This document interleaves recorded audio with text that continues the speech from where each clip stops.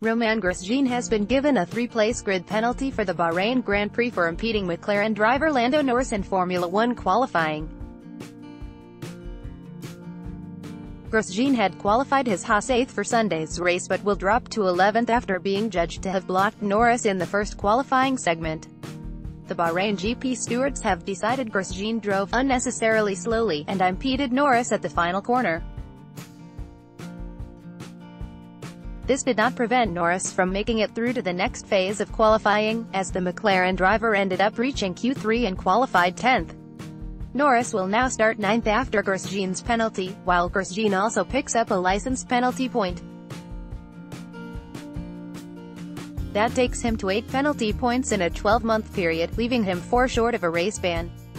The stewards' report said that Grosjean argued he was about to start a push lap but was overtaken by the Ferrari of Sebastian Vettel, which meant he slowed down to ensure he had a big enough gap.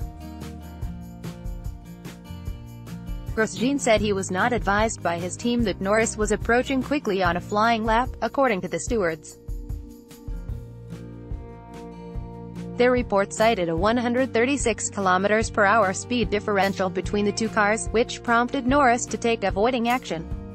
It added, "The stewards accept that the driver of car 8 did not intentionally intend to impede, however it is the driver's responsibility to be aware, when traveling abnormally slowly, that faster cars may be approaching." Share this article on Facebook, Twitter, LinkedIn, email.